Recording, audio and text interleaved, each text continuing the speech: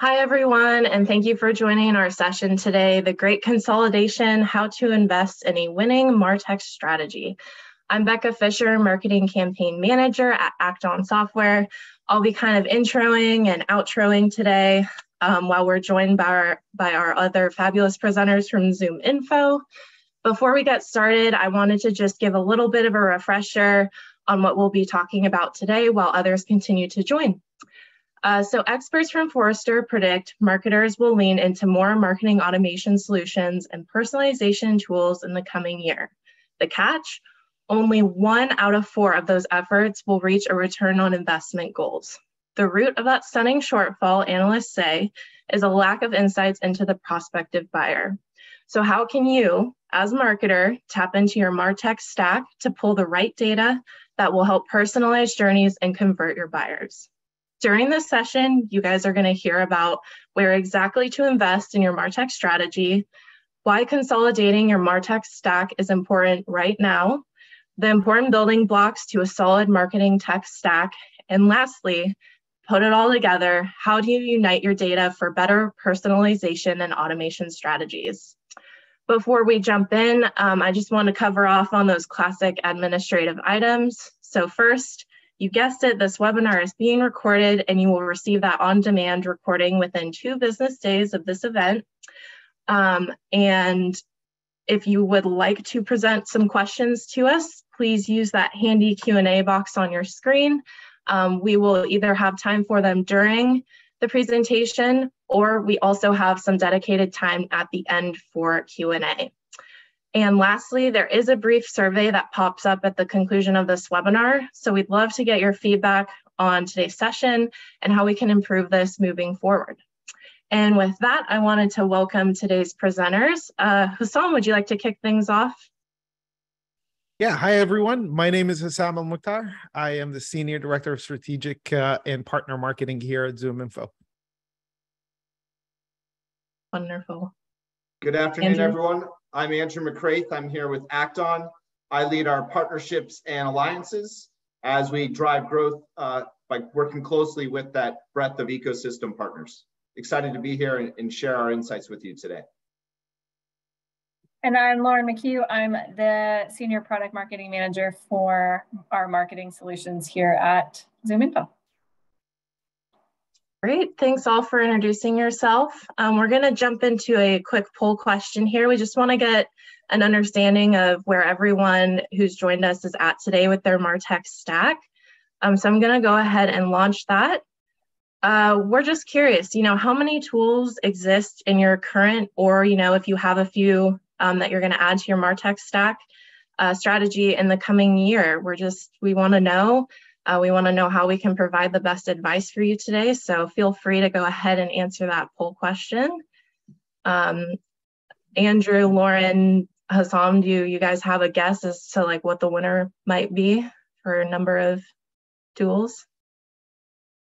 I'm definitely saying 6+. I'm joining Lauren's camp. I'll be the guy going against the tide and say 3, maybe 4, because I think we have several people attending who are a bit newer on their journey, getting their first platforms, learning how to add data and do more. So maybe they don't have as many tools yet. Awesome. That's a good approach, Andrew. I like that. That's a good approach. Nice. It's not an either or, it's both. So. Definitely. Well, the results are, looks like 6+1 by just very slightly from 1 to 2. So Andrew, you were right in the middle there with the 3 to 4. I think that is also telling if you think of 1 to 5 being the majority in there, a significant majority also. So that's good to see. Yeah, absolutely. All right. Thanks everyone on the call for answering that. All right, and I'll just hand off the wheels to Lauren to continue moderating today's presentation. Great, thank you. Yeah, so we're excited to be here and talk about MarTech Stack. Even if you're just getting started in your journey, we know the importance of consolidation, making sure your data flows back and forth between your platforms, and then obviously the management of them all as well. So to get started, we're going to definitely start with why consolidating your MarTech stack is important right now. I know some of you might have one or two, but it's still even important to make sure that those are working together. So Hussam, I'll start with you since I know you better and I can call on you first. Can you give examples of why consolidation and evaluation of the current MarTech strategy and stack is important at this moment? Yeah, so I think the numbers are fairly representative, right? We just saw there is the majority is going between 2 and 5, and then we do have a significant chunk of folks that have 6+ tools on their stacks, right? If you think of where we are currently, the first place for me to start talking about consolidation is economically. Right now, we're in a spot of uncertainty, for the lack of a better term. We're headed towards a recession or conversations about recessions. We're in a little bit of an economic turmoil where organizations are kind of like at a place where they need to make a decision of how much do I spend on the tools do I have, and what is the area of focus? So consolidation of your tech stack comes in at the point of efficiency, and the majority of organizations, specifically when I'm talking about some of the organizations and the customers that we talk to at ZoomInfo, we notice this trend of consolidation that in the face of uncertainty, I do not want to be spread thin against a whole lot of different tools that are kind of complementing each other to a certain degree. That's why they're stack. But I don't want to continue to spread out myself thin with different contracts, different obligations, different kind of financial commitments that I'm making towards different vendors that I have. So consolidating gives me a little bit of an edge in an economic uncertainty, and that's what the trend that we're seeing with our customers. Yeah, that's a great point. Andrew, do you have anything to add on to that? Yeah, I'd add on, it can be reducing the number of vendors, but it's also just consolidating your processes around those tools. And so having integrations that make data flow between your tools really easy is just as important. Because if you can get rid of all that manual load and unload and segmentation, that frees up your other people resources to do what they really enjoy, which is creative and driving programs and campaigns, not managing vendors and doing manual tasks. And so I see it as reducing the number of systems and dashboards, but even more importantly, it's just reducing all that manual interchange. Yeah, that's a great point. And we all know that how cumbersome that can be and time consuming. So that's a really great point. So keeping on the topic, from your perspective, I'll stick with you, Andrew. How should marketers be thinking about buyer behavior in a B2B world? Yeah, I think first and foremost, it's to look forward and try and throw everything you knew from a year or two out the window. It's not just because of COVID. I mean, buyers are just smarter than they used to be.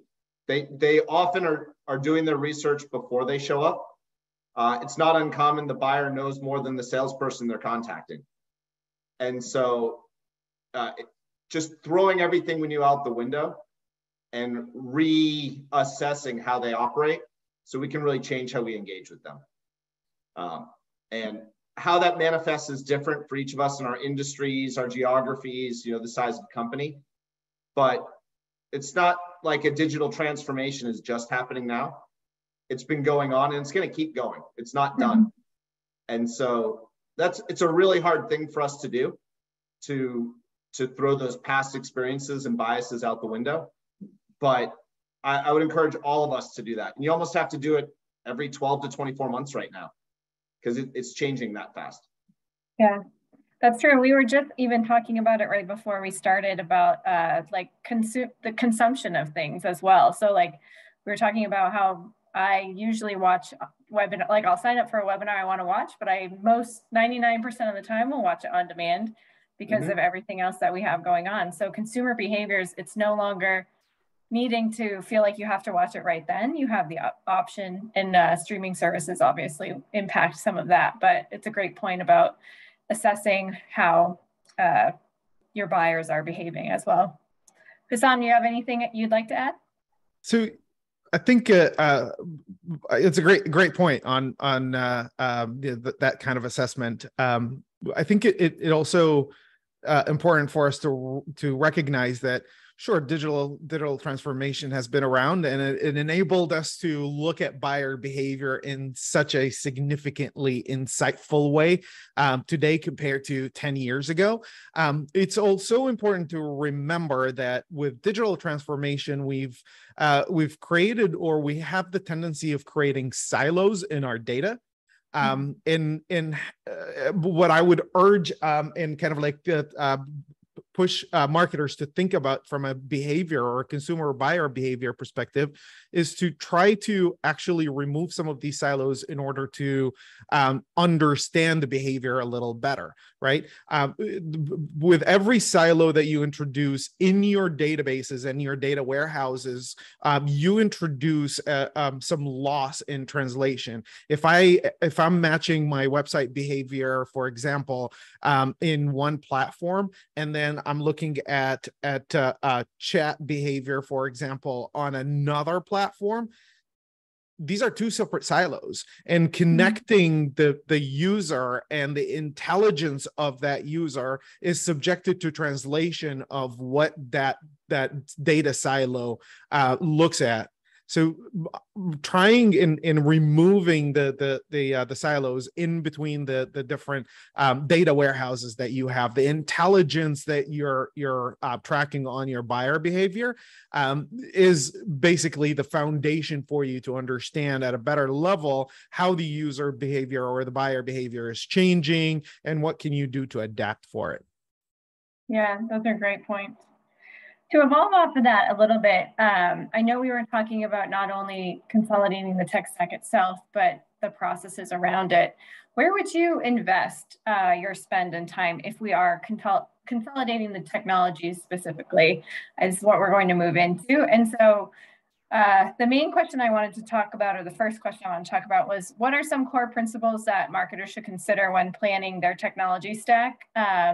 Future longevity, single customer view, full integration, etc. What do you think, Hussam? I think I'm gonna stick to my grounds. I think that's where my strength comes in of understanding these things. I think I'm sticking to buyer insights, understanding the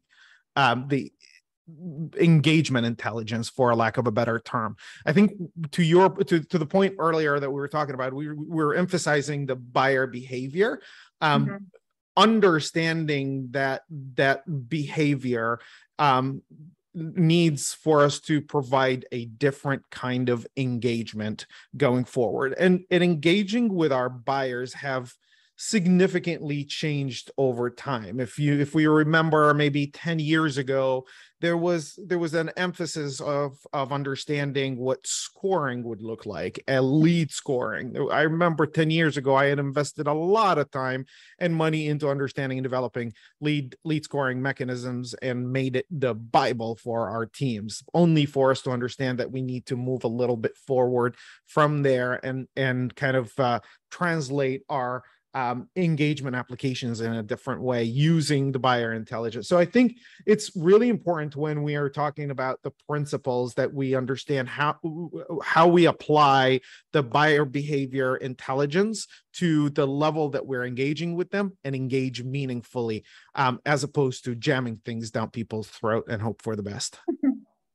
Good point. Good point. Andrew, anything you would like to add to that?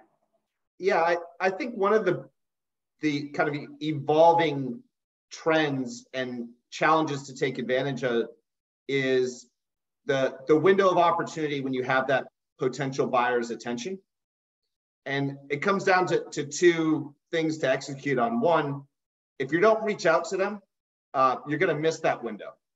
So finding ways that you can engage them repeatedly so that you're present when they are in market. And when you have that person, between their Zoom meetings or on their commute or whatever that window of the day is that they're going to be looking. And so just relying on one email isn't good enough. You got to try lots of ways from lots of directions. And then the follow on to that is when they are in the moment and they're ready to talk to you, how do you know that and be prepared to actually jump on it. And I think real-time readiness and response is going to be a bigger and bigger theme.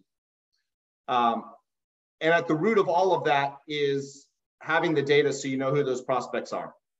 How do you target them? What time of day? What content? What's working for them? And having their full profile. The more you know about them and their behavior, the better you can do that.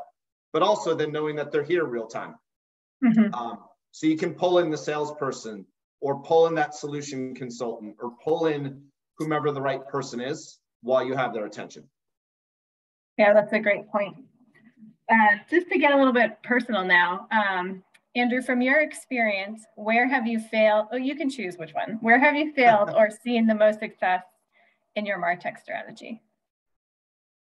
So the most success I've seen, I'll go with the success first, and then I'll give Hussam a chance, and then we'll come back to my failures. It's a long list. But I think the biggest success is when it wasn't a let's wait and get it all perfect. It was let's just go try a bunch of stuff that's good and go fast. Especially on the marketing front, try this message and see what the reaction is. And then go tweak the words and tweak the cadence and try that other thing and not getting hung up on perfect planning. And so whether that's top of funnel, mid funnel, webinars, live events, co-selling, reselling, in all those avenues, it's that attitude of what's going to give me flexibility to move quickly. Yeah. And that's how you stumble upon that thing that's successful.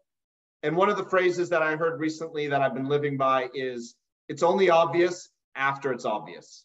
And it takes a lot of work to get to obvious. Yeah. So the way you get to obvious is just, try and iterate as fast as you can.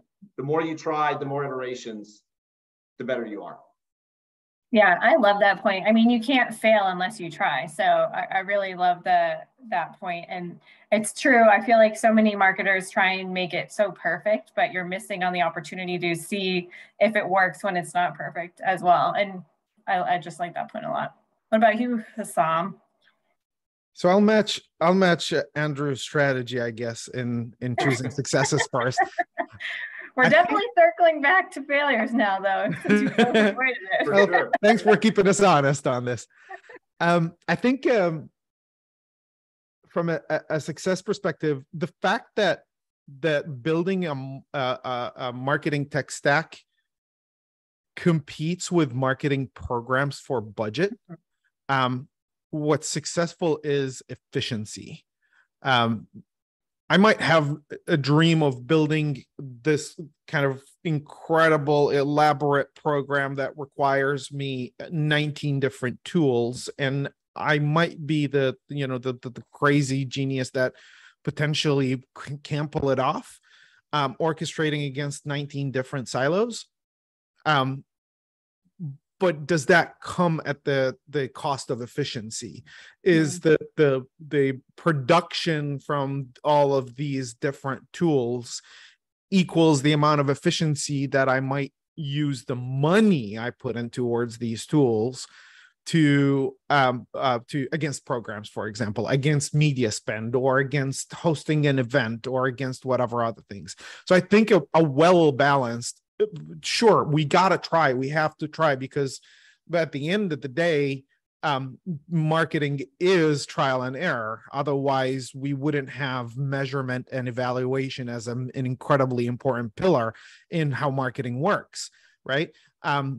So we have to try, and we have to try really quick so we can understand really quick. But I think the most sound strategy to me, or the most successful that I have been involved in one way or the other, is the one that emphasizes efficiency in ROI, measurable, calculated return on investment in revenue from a marketing perspective, is one that normally wins in my books. That makes sense. Now you can circle back to your failure. I'll go first while you're preparing for that. And so I like to look at most of my failures as just super early in the stage of my success. So putting that silver lining on it. But I think one that I held on to for too long and have come full circle on is marketing automation is not the end all be all. That is not the one thing that's going to deliver, kumbaya for marketing. You absolutely need it, but you need to do more than that. So you need to take your marketing automation and complement it with account-based marketing and account-based selling. And the way you do that is leveraging data, combining it with your marketing. Don't worry about having an over-bloated, legacy marketing automation platform. Get a best-of-breed solution that's really focused on marketing automation, and then complement it with data like from ZoomInfo, so you can then layer on ABM to that. Because it's not a question of do we go wide or do we go deep? The real question is, how do I do both? And that's where you need marketing automation plus ABM with your data as a backbone to that. And that was a big aha moment for me a few years ago, was ABM and marketing automation are not fighting each other. They should be together. So I've now turned that into a success from a few years ago failure. That's sneaky. That's how you succeed. Fail and fail again. I think for me, the failures that I've from a tech stack perspective and being in marketing operations roles before, I think I come back to the times where I was really, really distracted by shiny objects, so to speak, to the point that it didn't matter to me, to a sense, when that shiny object was tested or not. So new technologies that came in, I was one of the first to jump right on them. They weren't failure in the sense that they didn't work. The failure is that I failed to understand what the value really was.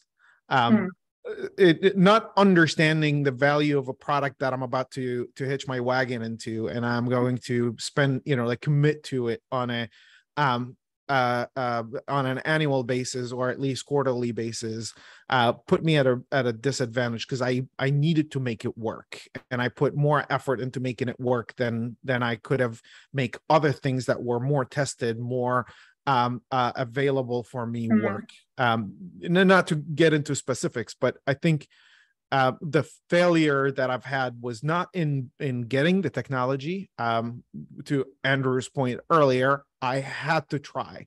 I am the one that tries and gets the new things and tries the new technologies, but in not really paying attention to the value prop and how is it going to scale inside of my existing tech? Is it a point solution that is specific for one tiny little pain point, or can I scale it up to different things? As a marketer, I'm always being asked to scale up efforts.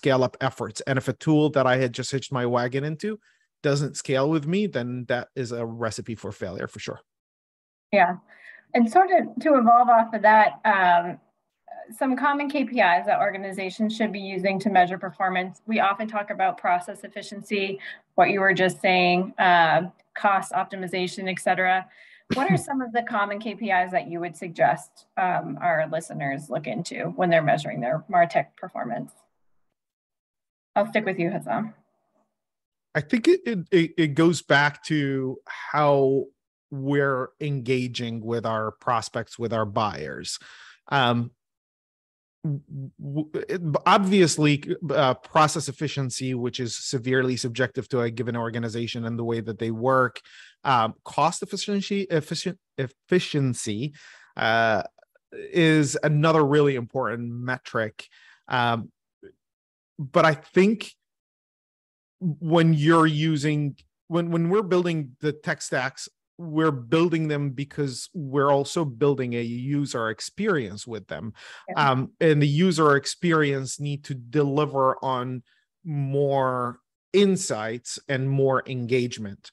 I am a big advocate of engagement. how am I engaging with the buyer on a lot of different levels, whether be it on my website, is it converting in form fills, but more importantly, is my content engaging enough for me to drive more and more consumption.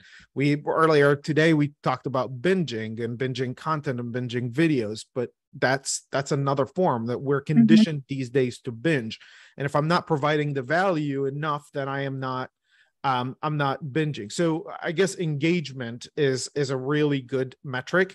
I know that one is fairly subjective, and someone can figure out a different way of measuring engagement, but engagement across your targeted accounts, across the personas that you're normally attracting and engaging with is a very good KPI for you. What is out of your list of your database? What is the percentage of your database actually engaged with your content, whether it be website or emails, since we're talking about databases? How are you moving this? How are you utilizing the tech stack throughout the funnel? Are you using it just at the top to generate leads and then stop it there? Or is your tech stack supporting you end to end? Great. What about you, Andrew? Anything you'd like to add into that? What KPIs do you follow? Yeah, and I've been moving back and forth between marketing and sales and the blend points in between. And where I've seen a lot of the best success is, when those two teams are working hand in hand. So beyond engagement, it's breadth of engagement. So not just how many activities with that account or with that contact, but how many different avenues are we successfully engaging with them? Once you get once they're talking to 2 or 3 people from your company, or you're speaking with 2 or 3 people at their company, then things really start to happen. Yeah. That's more powerful to me than there's one individual and they've read 20 ebooks. I'd rather get that breadth of touch, because then you have the whole water cooler effect that you're never going to measure directly. But if they're hearing about you in several directions, they're chatting about you, they're reading about you, that's when the magic will happen. You've moved from if to when. Yeah. That's not easy to measure. It takes work. But when your systems are well integrated, you can start identifying that and really orchestrating omni-channel campaigns, which is really powerful and hard to do without a good tech stack. That's a great point. And in the vein of trying to make the most of what you have, Andrew, can you list off a couple of ways you can stretch your MarTech budget? I mean, there's an obvious one of using Acton as your marketing automation platform. But I would say moving beyond that, there's the tactical one of, negotiate a 2 or 3 year contract. You're going to save 5, 10. If you're a savvy negotiator, you might get 15% off. But I think the other one is look at your tools and see if you're really using everything that you've signed up for. I was just going through that today with some of the tools we use for partner management, and we're using a fraction of what we bought. Yeah. And so either we need to invest and utilize it, or we need to downshift that program. And I think a lot of times we have bought software with grand visions, and we haven't lived up to that. And so another approach to that is, as you're buying your next or investing in your next platform or suite or add-on or where in the tech stack, do you need to buy it all up front, or can you go in stages and have that realistic plan that you can grow into? That's a great point. I know a lot of, I feel like it's common everywhere. Even my iPhone, I don't use all the features on it. Yeah. But yeah. Exactly. Yeah, we do buy, we justify when we buy something that we normally are buying to solve a pain point, maybe a group of pain points, and then we justify the cost by looking at what other features. I think to your point, Andrew, we definitely did go through the partner tech stack that we have, and we're looking at what do we have. So in the same situation, and we find ourselves that we actually buy more than what we need And it happened more than once at different organizations that I've worked with or for. And it is a really good kind of thought to have, that if I'm about to buy a tool, let me go ask a different team what they're using for something adjacent in my pain point. Not my pain point specifically, but adjacent to it. I think self-servingly for us at ZoomInfo, we're looking, for example, when we look at Chorus as a tool that is available, or one of the offerings of ZoomInfo, most people are buying it for, people can buy it for multiple different reasons, and not always they're going to be combined with the same thing, right? Sometimes it is for coaching, sometimes it is for archiving, sometimes it is for pipeline management, sometimes it is for user insights. But not all the time you'll find people buying the tool for all four use cases combined. Put it all four use cases combined, you have sales operations, sales enablement, and marketing to a certain degree. Yeah, I was going to add on to it and just say, like, are there other departments that could utilize what you're also using? Like you just said, Chorus is a great example. I'm a product marketer. I listen to customer calls to get product feedback. But it's the same tool that our sales team uses to record those calls and get that coaching, et cetera. So can you pull from another budget? Could make technically your budget go a little bit further, but that's just my little tidbit of info. And I'd add to that, yeah, we're definitely seeing in certain segments a rise of interest in managed service providers, business process outsourcing, letting that third party manage parts of your tech stack for you. It can be hard to find that internal resource to hire, and then dedicate them. And a lot of times we forget a big part of our budget, it's not just the tech stack, it's the people to operate it. And so I know at Acton, we've invested a lot in agency partners, services partners who can help offload that appropriate chunk for you. Because that's often a hidden cost, is all that human capital. Yeah, that's an excellent point. Shifting a little bit of gears. So we just talked about making your budget go a little bit further, but we want to shift into talking about like the building blocks of your solid MarTech stack. So Hassam, from your perspective, what is the foundation of a modern tech stack that everyone listening should have invest in? Yeah, this comes across again as self-serving, but it genuinely is an ideology that I have, and I've worked through this in my entire career. The foundation for any marketing tech stack is the quality of the data that you have. And earlier today, we talked about data silos and the different silos that different tech stack or tech marketing technologies can introduce. The foundation of a good data foundation that you have is nearly as important as your entire marketing budget. I joke around sometimes with some of my close friends, and I say a marketing team without data is a group of friends hanging out. But the reality is that's true. And I don't mean it in the sense of data that I have to have your email number or email address and phone number, but I have to have insights into who I'm selling into, right? Especially in today's world, we are facing a really big shift in the way that a buyer is making a purchase, in the enterprise side, in the B2B side, in everything that we've been working on. The shift in the way that someone buys is it corresponds to how you can react to that shift as well, or your performance in that category. So without the quality insights into what your buyer is looking into, where they are in a buying cycle, at the end of the day, marketing has an abstracted responsibility of making folks aware that they've got problems, making them evaluate the different options, buy my offering as the right option, use it, and advocate for it. And if I don't know where you stand, Lauren, in that cycle of an abstracted marketing journey, then I'm just going to be yelling at you different kinds of messages sounding crazy.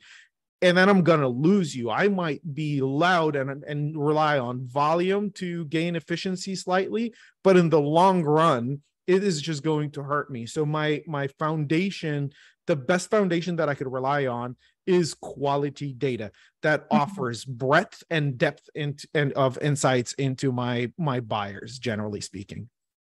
Yeah, that's a good point. Andrew, what do you have from your perspective? And I would agree. I think of it as there's three buckets that play on each other. The first is your data. Like, who are you going to target, and do you know everything you need to know about them so that you can?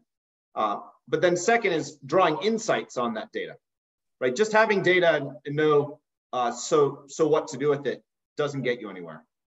But then once you generate that insight, and we're great at generating insights, you got to make sure you take the right action. And so it's the data plus the insights plus the action. And that's where, as you're looking at building out your stack, and I saw the chat question, so I'll comment to that in a moment. Part of it is, does the software, the tech, do what I need it to do? But then also, is that vendor going to bring expertise with them to help me apply it in the best way to generate the insights and the actions that are most valuable? It's not just, here's your credit card, I have a login, poof, it happens. Yeah. Look for those partners that are going to bring you some additional expertise as well. Because at the end of the day, that's what is going to get you to the best place. And so I saw a chat question about what makes up that stack. And I think there's a lot of pieces. It's a little hard to say because it depends how big you are, where you're at, B2B versus B2C. But I think purely on the marketing side, where you need to start is you need to have data. You need to have a marketing automation platform, not just for doing email blasts, but overall lead scoring, identifying those target accounts. If you're getting a little bit more serious, you don't have to be bigger, but if you're getting more serious, then the account-based marketing tools would be the next thing I'd be looking to add on to that. And you might want direct mail. You may want website chat, gifting platforms. Those can all come in too, depending a little bit on who you're targeting. And also event management, webinars and all those other events that you're driving could be necessary. Right. You pretty much just went into our next question organically, but do you have any other ideas around planning and technologies that a marketer may not have considered? I really like the point that you made about gifting and direct mail. I feel like they seem like classics, but yet they still are effective at times. So for example, like what are some things that you're considering for the rest of 2022 going into 2023, Andrew? I have fallen in love with snail mail. I open every single snail mail addressed to me, and I open, 1% of the email I receive. I assume a text right now that I get is probably from the Democratic or Republican Party. It's total spam. I don't even want to even look at my text messages. But if you send me snail mail, I will open it every time. And so it's an oldie but goodie, and I think it's coming back if you do it well. And not just for your new customers, your existing customers. Don't assume they're coming to a dashboard to see all the success you've delivered for them. Yeah. The customer you have, he may have left and he's been replaced. And the new guy's coming in. Does he even know about you? Yeah. So one tactic I've used in certain industries, we don't address it to the individual. We address it to their title. General manager of the Hyundai dealership. Because we know that guy changes every 9 months. And so just thinking about some of those old school methods, can be very effective. I second the old school methods. It's one of the pillars of what we try to do from a marketing perspective is to cut through the clutter. And to your point, Andrew, I am staring down the barrel of 1,931 emails that are still sitting in my mailbox, and haven't been read. Just thinking. I know I am a zero mailbox kind of guy, but like the amount is just I can't keep up with it. So I've decided to ignore it. But I also want to highlight, and I actually, it coincides with a question I just saw about the upcoming cookie laws and tracking in the future. I do think that in 2023 and 2022, and that's why I also emphasized at the beginning, the value of engagement is a big one. So I think as we continue to be more privacy focused, more privacy conscious, it's important to remember that we're catching up with the privacy conscious buyer, and that's part of the change in the buyer journey. So I think it is very important for us to continue to think about the different ways of engaging meaningfully with our efforts, right? If I have a website, I don't want to use the same old 9-field forms when I'm asking for somebody to connect with me. I get it that there's a legitimate interest and legitimate need in understanding some of the questions that you're asking on the forms, but it is an archaic one. Also, it is the one that makes someone pause. Why do I want to give you this kind of information? You're going to use it against me. So streamlining the engagements on digital properties is the number one response of the changes in the privacy laws, the changes in cookies coming up down in 2023, and have been continuing to come in. Using intelligent tools like chat, for example, using chat on your website, one that can correspond with your visitors intelligently, understanding the user behavior on your website in a little bit of an aggregated fashion, or even better, understanding a company's intent and how you use intent, not in a creepy, like I saw your company is searching for this kind of topic, but making sure that you would have a response to that, whether be it from an outbound perspective or an inbound side. And I do see a question that someone says, any chat software recommendation. I will I'll be the first to plug in and say ZoomInfo. And I would add to that, I mean, we got all excited about the gifting and snail mail. For that to really work, you need to orchestrate it with your dialing programs, with your email, with everything else. Yeah. And that's why, the marketing automation platforms that have that orchestration, where you can have different paths, is so important. So that can be orchestrated, not just for the benefit of the customer, because the customer likes to feel like everything is unified to them, but also internally. So your internal teams are all on the same page. And so that may not be that's not a whole package you buy, but it's a critical feature you need to be looking at when you're looking at those core systems. Yeah, that's a great point. I was on another webinar, and the gentleman that we were talking to was saying that he used direct mail and it was his best performing piece, and he made it a competition. So he did like a glossy booklet that he sent to CMOs, and on the cover of it was this month's top CMO of whatever.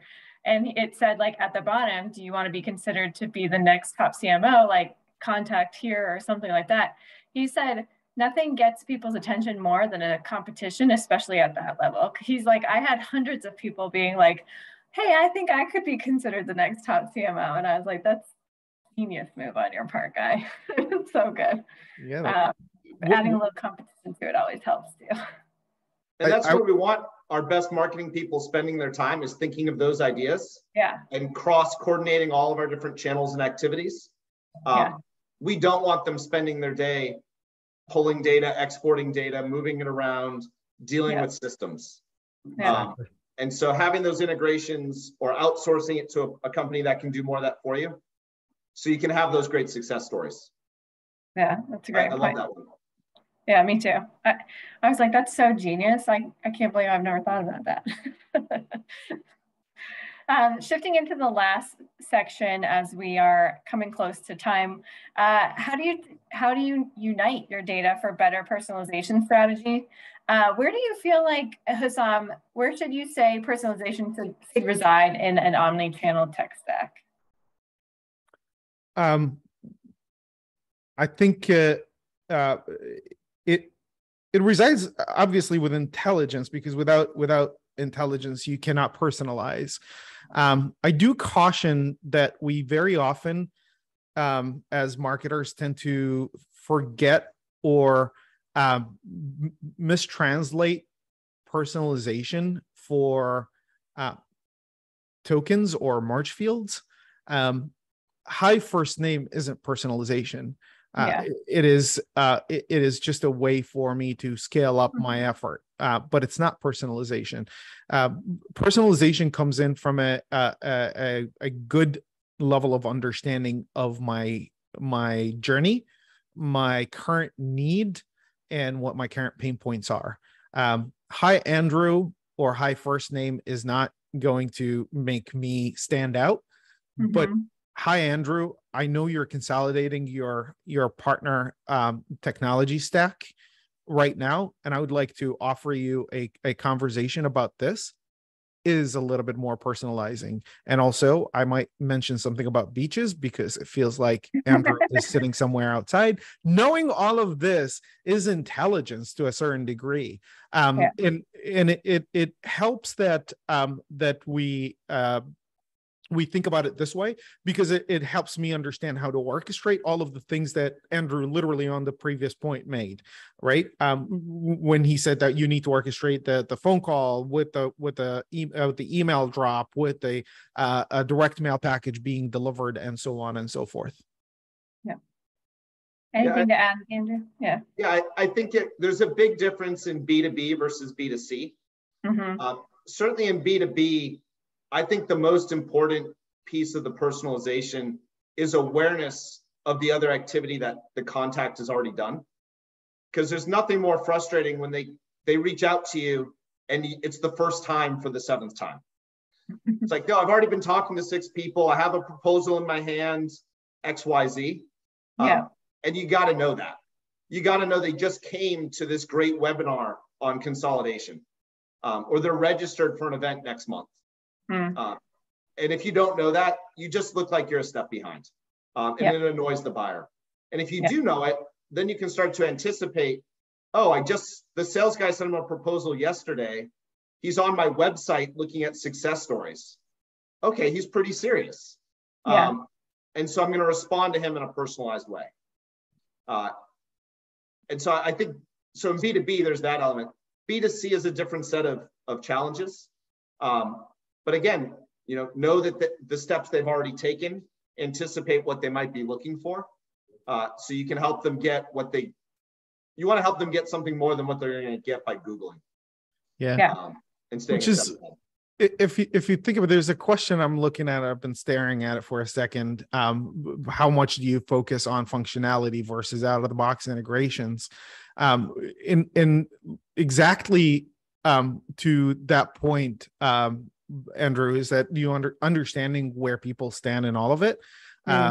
You might see a tool and you're like, this is the best kind of function that I could bring into my stack, but it doesn't sit there. You have effectively created not only a silo, a non-connected silo to begin with. That's one piece. The second piece, for every piece of technology, when you're installing or you're bringing in, you're trying to also understand the value of that and what is it bringing to your general production.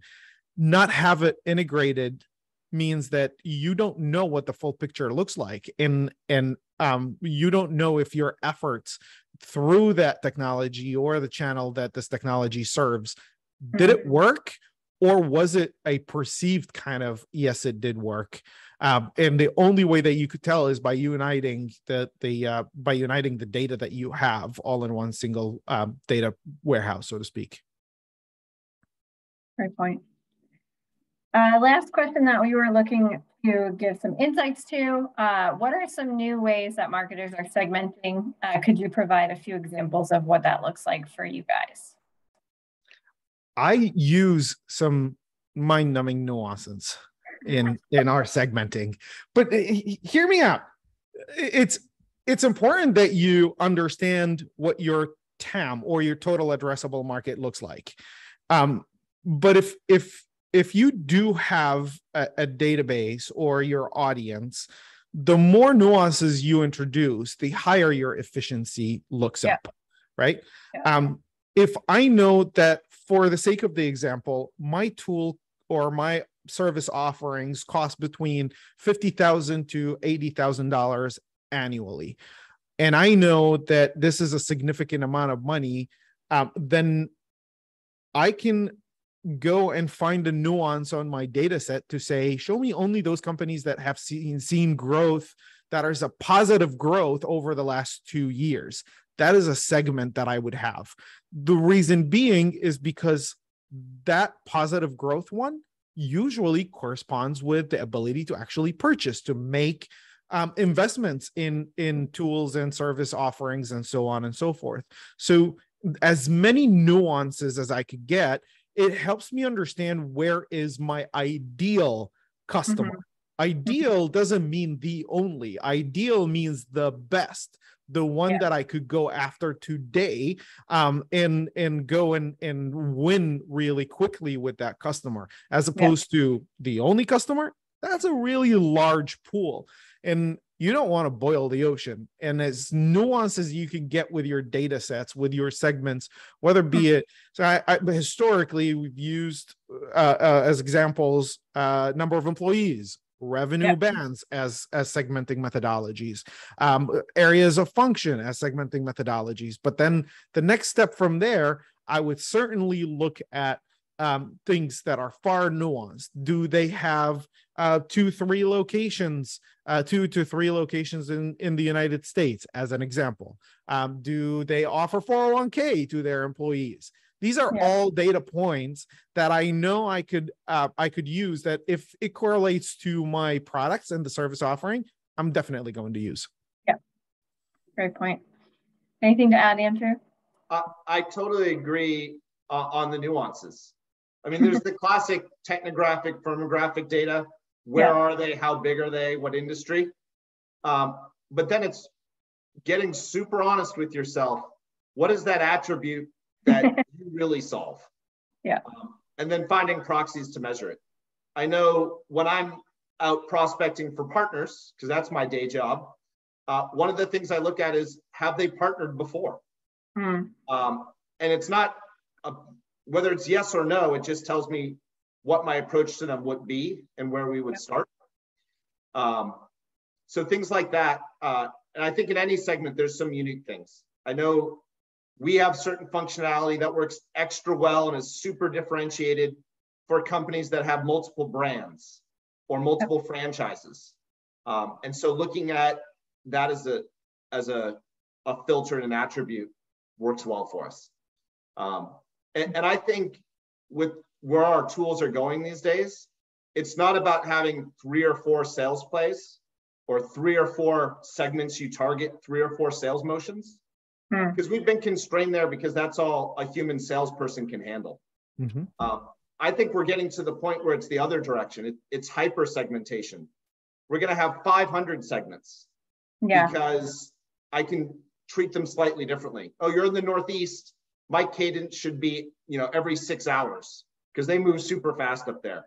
But in the Midwest, we got to go slower because they're a little more laid back. Or in the Southeast, or age groups, whatever that case may be.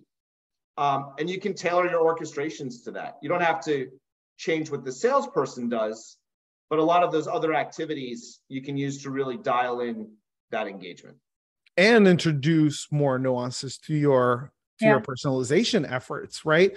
If you know this is my segment and it's small to mid-size organizations that have seen growth in these areas that are they've just invested $10 million in a marketing budget, or $5 million in an IT budget, and you're an IT service provider, that is a different kind of segment that you can introduce. But not only the segment, that's the reason for the MarTech stack, right? Yep. We're introducing these technologies because the hypothesis is that if I introduce this technology, it helps me elevate and scale up the way that I could introduce the different messaging. And personalization is at the heart of it all. But you need the hyper segmentation in order for you to orchestrate in that fashion. So 100%. Great. All great points. Wrap it up, since we have only for a few minutes left. If you could leave one piece of advice for today's topic, what would it be, Hussam? Tools are great. Tools are shiny. Tools will have different kinds of promises. When you evaluate them for the sake of efficiency. Look at them from a point of scale, and do not look at your pain point as it exists today. Think about it in the future. If you're going to buy a tool, or if you're going to introduce something new to your tech stack, think about it today and what will it solve, and how it will play a role in your day-to-day work in a year or 2 years down the line. Right. Anything from you, Andrew? So many things I'd love to share, but only one, parting piece of advice about MarTech stack. And I think it would be, look at your vendors as partners, not just vendors. If they're only there to talk about why their one thing's going to solve all your problems, they're the wrong partner for you. And so I would ask them, what can they not do? That's where you're going to find out just how honest they are and if they're truly aligned to helping you with your bigger issue. And if they can identify, here's what we don't do, but here's how we plug in with someone else. Here's some people I can introduce you to. That's the company you want to work with, because they're going to be aligned to your long-term objectives. Great point. And now I'm going to toss it back over to Becca to wrap us up. Awesome. Thank you, Lauren. Thank you, Andrew and Hussam. That was an awesome conversation. We had lots of engagement from the audience. So thanks so much for offering up, your pieces of advice, your personal experiences throughout sort of this MarTech stack journey. It's been awesome to hear from you. Just really quick reminder to everyone who's still with us, we will be sending out the on-demand recording within 2 business days of this session. Feel free to, share the love, spread the knowledge with your colleagues and peers. And there will be a survey that pops up. We would love to get your feedback and how we can improve this in the future for everyone. This won't be the last Act on ZoomInfo webinar, to be sure. So until the next time, thanks so much, everyone. Thanks, y'all. Thank you. Bye.